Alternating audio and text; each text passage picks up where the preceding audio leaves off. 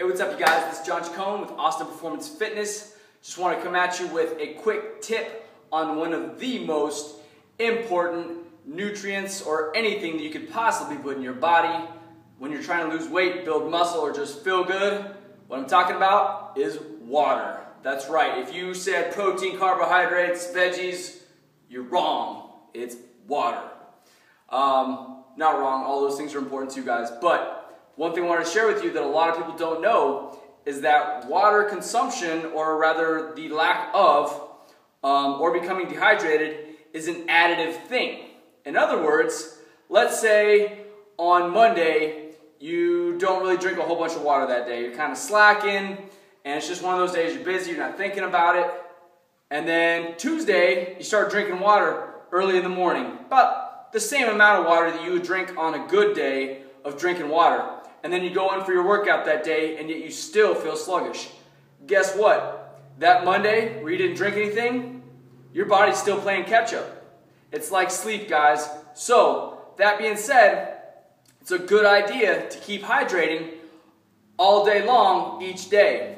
For some people, that means carrying around one of those hideous gallon-sized water jugs that looks like a milk jug. Or like me, you can just take this Nalgene with you everywhere. For me at my house, if I'm doing work from home, I'll put that Nalgene way out in the open in an area where I see it all the time. On my way to the bathroom, on my way to the kitchen, whatever it is, I always see it. In the gym, same thing. It's exposed and I can see it. That way I'm always like, yep, gotta drink, gotta drink. Because I'm just like you guys, I'm human. I will forget to drink. For someone like my wife, she doesn't like to drink out of one of these things, okay?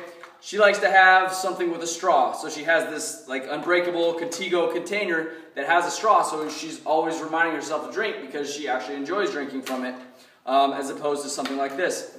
Find out what works best for you and stick to it, guys, because that stuff will add up. And you can't make up for it by just chugging a bunch of water before you go in for your workout. Do your best to remember and do it on a regular, consistent, daily basis, guys. Only then will you be able to attack your goals. Remember, water is crucial for performance in the gym, for developing power in the gym, strength. It's also important for building your muscle tissue.